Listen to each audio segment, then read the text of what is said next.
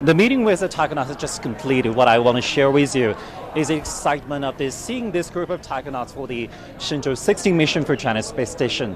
While the three members consist of two different cohorts of Chinese Taikonauts. The first and the third cohorts, Commander Jing Haipeng is from the first cohort and is one of the most senior Taikonauts in China and flight engineer to Yangzhu and payload expert Haichao. And from the third group, a newest trained Taikonauts.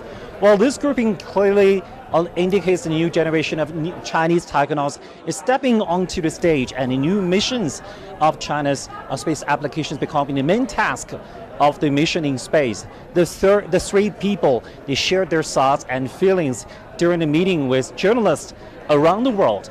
What impressed me most is their hard efforts for the mission. Like Jing Haipeng, as the most senior Taikonauts in China, he keeps really hard training every day, like hundreds of press-ups and many other trainings.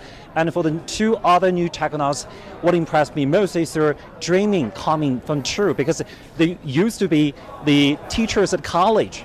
Well, during this meeting, I raised the question to them. The question is what they want to say to the groups of the African students whose paintings will be brought by the three Taikonauts to China's space station. The commander Jing Haipeng said to the students and to many others that they feel gratitude for the greetings from the students and many more who love and support China's manned space exploration, and they will give more back for the students and people than us. That's really the touching moment. The three Taikonauts will soon set out for the Shenzhou-16 mission, and let's send the best wishes for you.